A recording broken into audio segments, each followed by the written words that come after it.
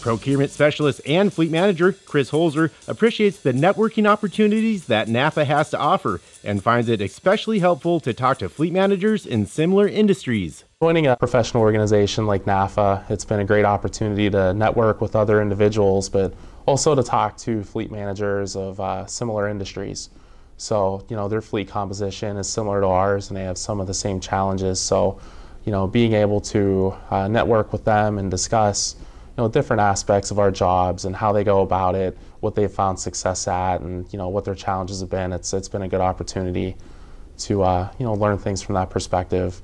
An organization like NAFA provides a lot of insight and gives you exposure to a lot of different reference points.